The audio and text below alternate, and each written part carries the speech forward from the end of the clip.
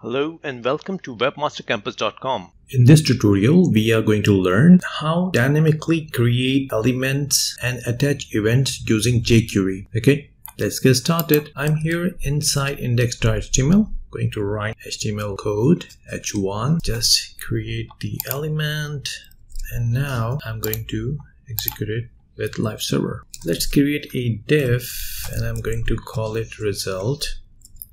Let's give it a break. Now I'm going to write a script tag. Inside of a script, we will write the code. I'm also going to add jQuery because without that, our code will not be executed. So dynamically create elements and attach events using jQuery we have created. Let's dynamically create a button and I'm going to call this add expense and message add expense. So when this button will click, we want to add different expenses over here, different messages over here dynamically. Okay, so let's get started, and I'm going to first, what we will do, we will capture the button click like add expense. Okay, on click we are going to call a function, anonymous function. Here we go. And when this button will click, let's add a console.log. Just click something like this, a message to confirm this click event is working. I'm going to open the console.log. Here we go, and I'm going to click on it. Okay, just click happen. So we are good on this one. Now I'm going to create a dynamically div. Okay, let's call this a new expense or new message, new expense, and document dot create element, and create element we are going to create a div over here. Okay, let's call this let, something like this.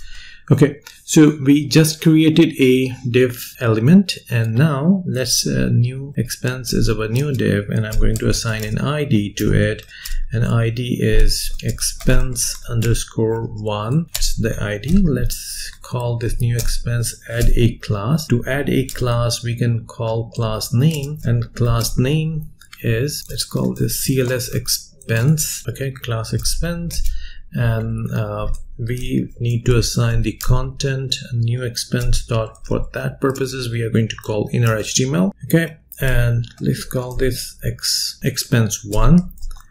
Okay, so here we go, and now finally we need to append this or add this into the div, which is a result div. Okay, so result append will continuously add the new item one by one. Here we go. When I will click on this, it will add the expense. If we inspect this and let's find this inside of it, you can see the expense ID is expense 1, class name is CLS expense, and message is expense 1. We are good. But let's suppose if I'm going to click again to this, what will happen? It just repeat the div again, expense 1. It's logically wrong, but it's because you know HTML can add anything.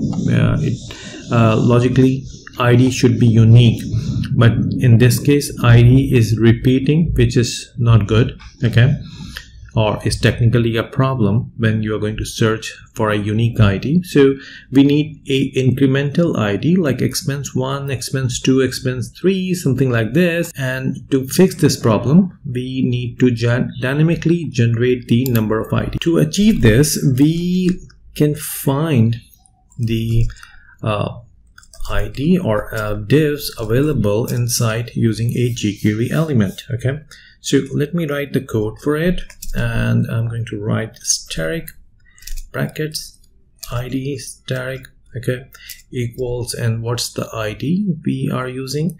Expense underscore. So it will, what it will do, it will just search all the ID with expense underscore, count the number of IDs, and it will return. So we are also calling length. Length will just return how many IDs we have with the word or part of the word expense underscore. Then we are going to +1, so it will generate a new ID always. Okay, and for that one I'm going to create a just removing one from here and just calling this expense ID, and instead of this I'm going to also call expense ID, so it will appear in the message as well. We are good on this one. Let's explore this.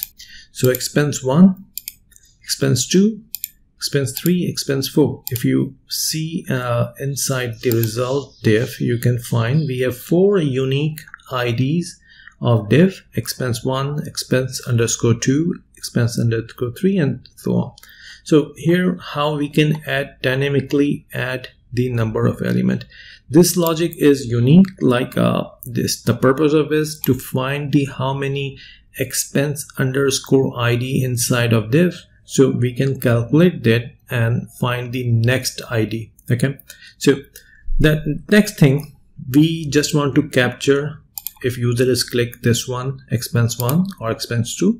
For that purposes, we need to attach an event. As these IDs are dynamically created, we will be using document.body to add the code, and this one I'm going to write on, okay, not directly the click, and we will tell them this is a click event, and there we are going to tell the class name for, let's call it .cls expense. Okay, and then we will pass a anonymous function with event inside of it. Should be a function. Okay, so here we go, and now I'm going to write down console.log div, let's call it just click. Okay, so when I add expenses in this one, you can see when I click on expense 1, we just got the message. If you want to know which ID, just click, you can add this .id. Please remember, don't use something like this, like sometimes like $this.id, which is not going to work in that scenario. We just need to use this.id and it will be functioning. Okay, I'm going to add expenses. Let's add 5 expenses. I'm going to click 1 to expense 1 div, just click. Let's click on expense 5. So how easy it is to dynamically create elements and attach events using jQuery. Thank you for watching this video. Please like and subscribe my channel.